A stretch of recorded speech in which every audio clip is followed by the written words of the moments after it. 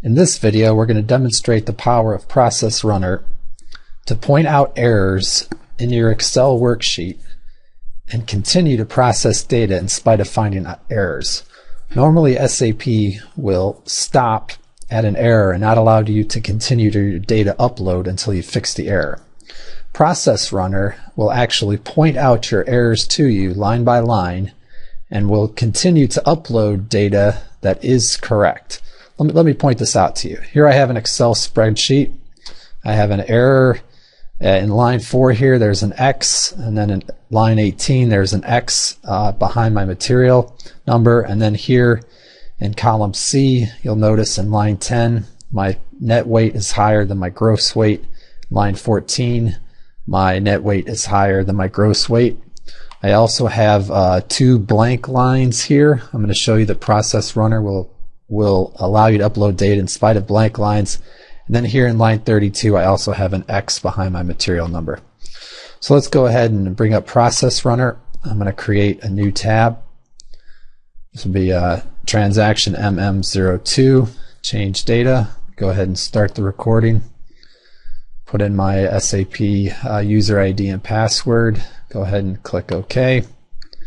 And we're going to start the recording of the SAP views in Process Runner. So my first material is 100-01. Go ahead and enter that. I'm going to bring up my basic data view where I need to change the gross weight and the net weight. Let's go ahead and change that to 20 and 10.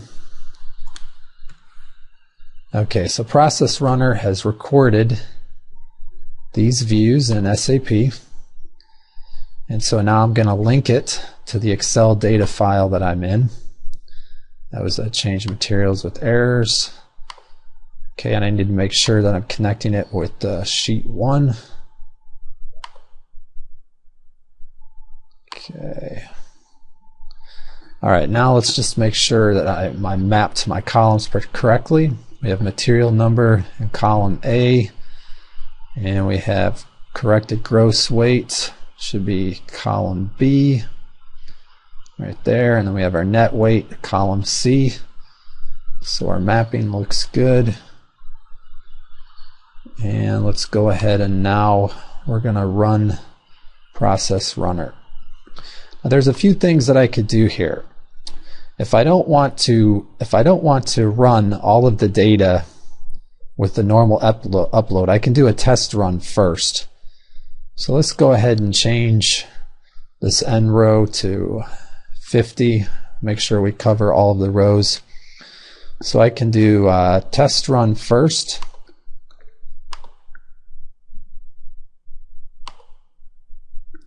Go ahead and enter my password again. Okay, now this is a test run. Now I could do either a test run or I could just do a normal data upload. So I'm just going to show you right here what happens with the test run.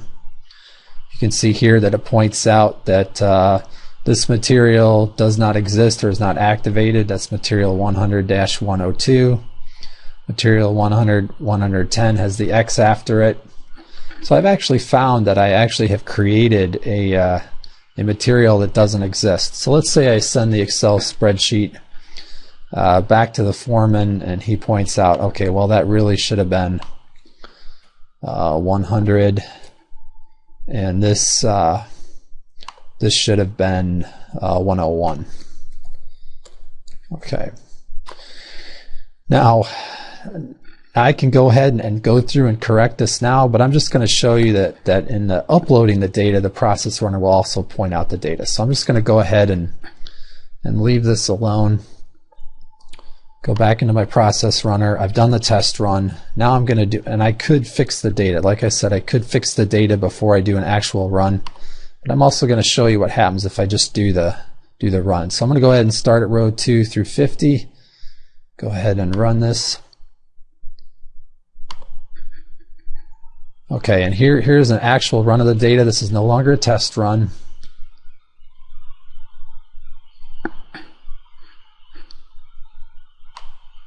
Okay, so you can see that no changes were made to 100, 100, and I'll show you why. But first, let's get into the errors. Okay, so material 100, that was changed. That's fine.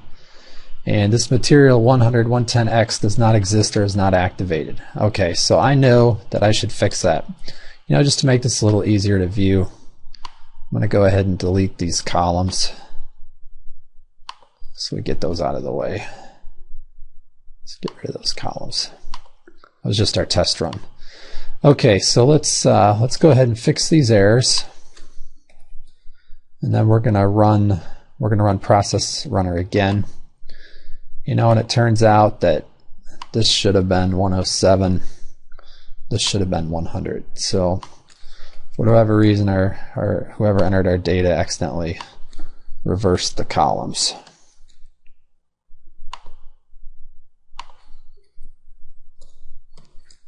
Okay, let's go down here to line 18. You'll notice that process runner went ahead and processed the data in spite of the lines being blank. So if it ever sees blank lines, it just skips and continues to run. And we have one more upload to correct here. Okay. All right, so now I'm going to go ahead and I'm going to rerun this data. Now what I could do, if I had, let's say, thousands and thousands of lines of data, I could tell process runner just to change the individual lines, or I could change just a group of lines. So let's go ahead and do that. Let's focus on 4 through 18. So you see that I just make the change there. I go ahead and I hit run. Okay, and now what's happening is process runner is rerunning the lines, and the no changes made is because process runner previously made those changes. So that's why we saw the no changes made here, and we see the no changes made here, because that data is already what we want. And you can see here that process runner has now changed this one where the error was at, this one as well where the error was at, and this one. All right, and we only ran lines 4 through 18, correct? But we still had that line down here. So we just want to correct this line now. So of course we could have ran them all, but to save time with thousands of lines of data, you might not want to rerun all of the lines. So we just focused on the lines where the error is where we had made the change. So let's go ahead and finish this last one in process runner. So we just need to 32 and row 32, and we'll go ahead and run that,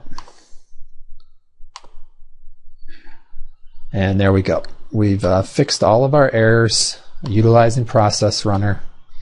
And again, I just want to point out that where SAP may stop you as soon as it encounters an error, process runner will actually just skip over the error, process all of the proper data, and then allow you to go back in and fix your errors just on the individual lines or groups of lines.